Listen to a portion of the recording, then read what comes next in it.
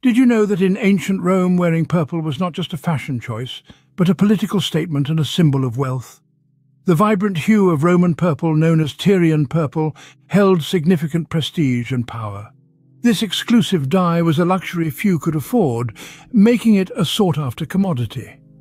Extracted from a specific type of sea snail, the production of this dye was an arduous and costly process, adding to its rarity and value.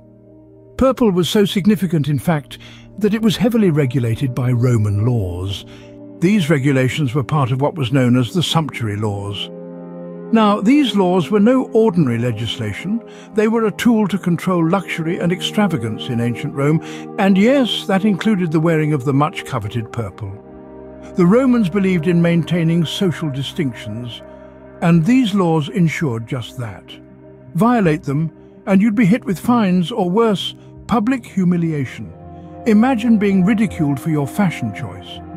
So, the rarity and regulation of purple made it a symbol of power and prestige, but what happened to it? The reign of the Roman purple didn't last forever.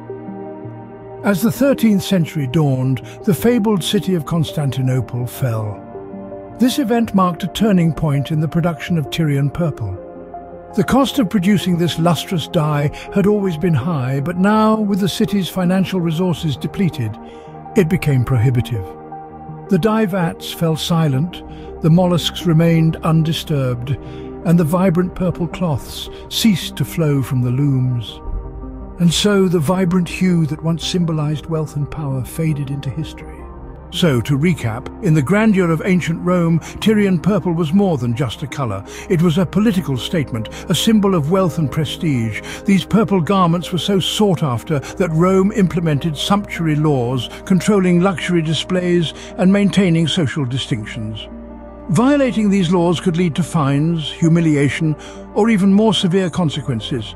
But as all good things come to an end, so did the reign of Tyrian purple, declining after the sacking of Constantinople in 1204. Isn't it fascinating how a colour could hold so much power?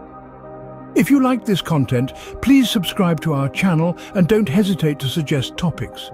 Also, don't forget to watch our full-length videos on other interesting topics on our channel's page. Thanks!